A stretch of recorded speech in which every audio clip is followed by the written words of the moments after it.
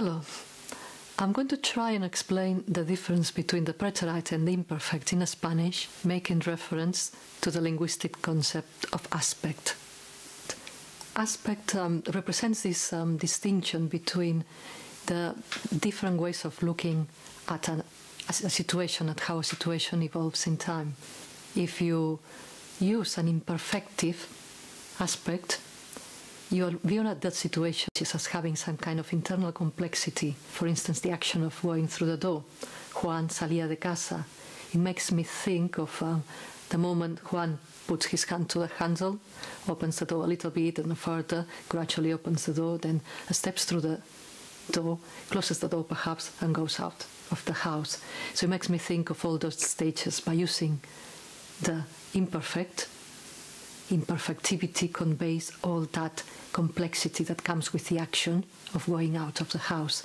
If I say, Juan salió de casa, I'm not thinking of that at all. I'm thinking of the action in its totality, going out of the house in one go without implying that there's some kind of eventual structure to it. So I can say, Juan salió de casa, salió a la calle, cruzó la calle, entró a comprar el pan. So I'm referring to a series of short events, and I'm not thinking as a speaker, or I'm not perceiving as a listener any kind of internal complexity that I need to worry about one of these situations. They are points in time, events that succeed each other. Now I'm going to show you a slide that I've adapted from Cambridge, and I've modified by looking at the proposal in the Gramática de la Lengua de la Real Academia.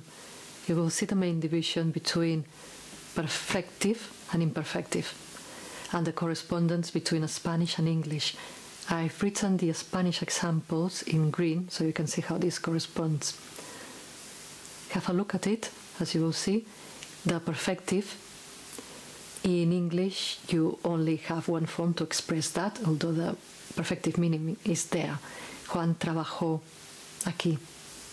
Juan worked here. And you can say as well, you can elaborate on this example by saying, Juan trabajó de barrendero, después de conductor, después de taxista, finalmente trabajó de maestro. See, I'm referring to a series of events in Juan's working life. The problem here is that you would use exactly the same verbal form for the perfective, for the imperfective in English. But by looking at this slide, you will see how these map out.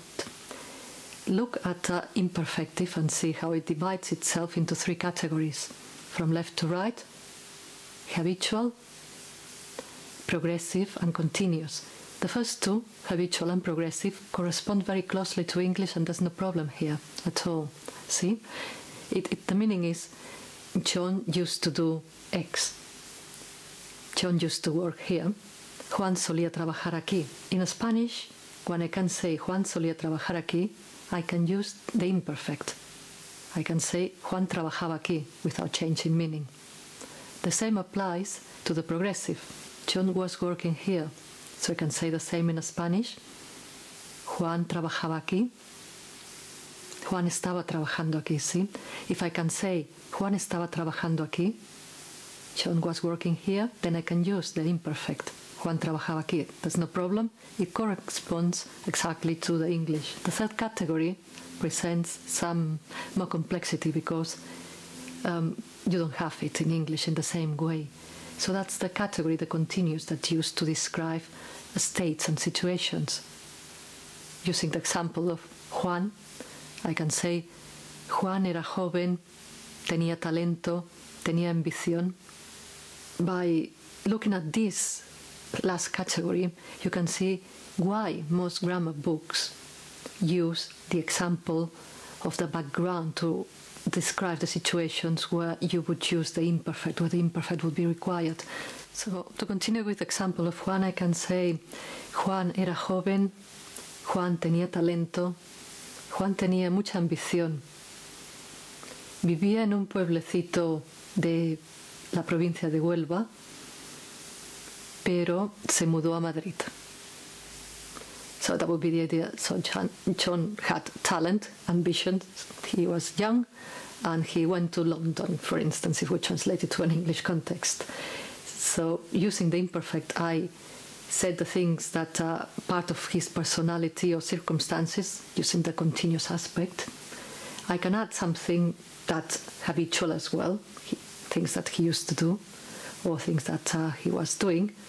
But then when I want to narrate, when I want to refer to specific actions that end and finish, and I don't care much about how long or how complex they are, things that he did in succession. Think of something that he did in quick succession.